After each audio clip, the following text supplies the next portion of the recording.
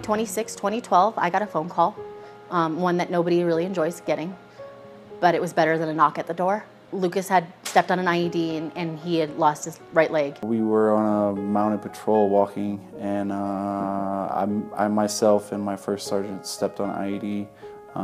It took my right leg below the knee, and I got some pretty bad nerve damage on my left leg. And we lived in a hospital for 3 years. This would be our first time having Christmas in our own house. The question came about, well, who's gonna be putting the lights up?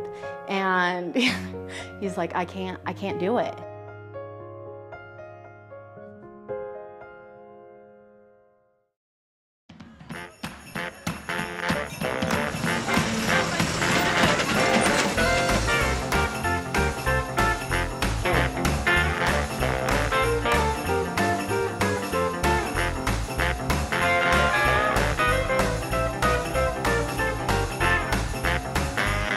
Today we're at Amy and Lucas's family. We're really excited to be decorating the home.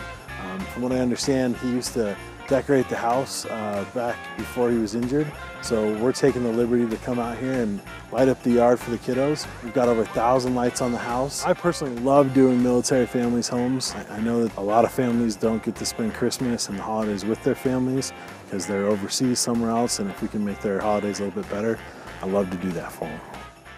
As I was driving up the house, I was thinking, there's no way this could be my house. Can I just get some explanation for where that came from? The house being decorated was amazing. My kids' reactions to the lights were amazing. My daughter just stood in amazement for like 3 or 4 minutes and didn't say anything, just sit there and looked at the lights. When I first saw the lights, I was a bit surprised. I didn't expect it to be as amazing as it was.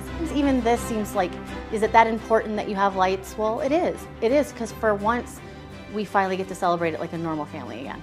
Do I have anything to say to the people decorating my house? Thank you so much, and we appreciate this from the bottom of our hearts.